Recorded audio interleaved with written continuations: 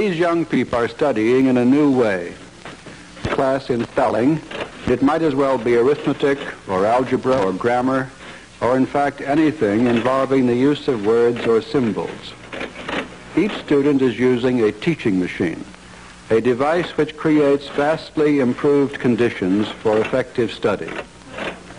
What are teaching machines? How are they used? What can they teach? Who prepares the material they teach? And how does this material differ from textbooks, lectures, and educational television? What impact will machine teaching have on school organization? Some of these questions can be answered in at least a preliminary way.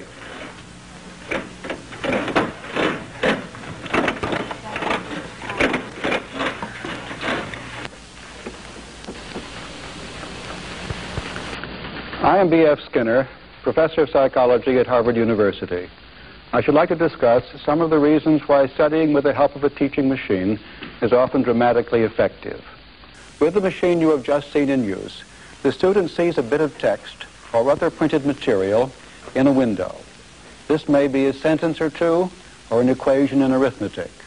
Some small part is missing, and the student must supply it by writing on an exposed strip of paper. His response may be the answer to a question or the solution of a problem, but generally it is simply a symbol or word which completes the material he has just read. As soon as the student has written his response, he operates the machine and learns immediately whether he is right or wrong. This is a great improvement over the system in which papers are corrected by a teacher, where the student must wait perhaps till another day to learn whether or not what he has written is right. Such immediate knowledge has two principal effects. It leads most rapidly to the formation of correct behavior. The student quickly learns to be right. But there is also a motivating effect. The student is free of uncertainty or anxiety about his success or failure. His work is pleasurable. He does not have to force himself to study. A classroom in which machines are being used is usually the scene of intense concentration. One function of a teaching machine, then, is to give the student a quick report on the adequacy of his response. This is important not only for efficient learning, it generates a high level of interest and enthusiasm.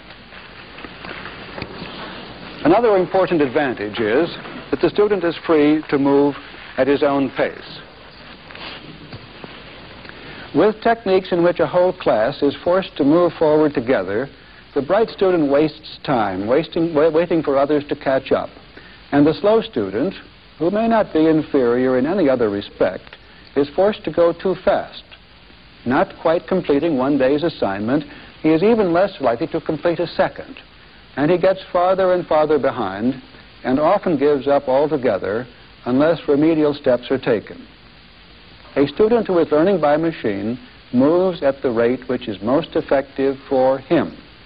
The fast student covers a course in a short time, but the slower student, by giving more time to the subject, can cover the same ground. Both learn the material thoroughly. A third feature of machine teaching is that each student follows a carefully constructed program, leading from the initial stage where he is wholly unfamiliar with the subject to a final stage in which he is competent. He does this by taking a large number of very small steps, arranged in a coherent order. Each step is so small that he is almost certain to take it correctly.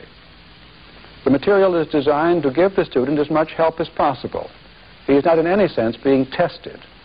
Instead, helpful hints, suggestions, and prompts maximize the chances that he will be right. The fact that each step is very small is important. Even though it may not seem like much of an accomplishment, it is always progress in the right direction. Programs have been constructed in which, without any prior study, the average student is right 95% of the time. This result is partly due to the fact that the student only moves on when he has completely mastered all the preceding material. If he is absent, he does not miss any work because he takes up where he left off upon returning to the machine.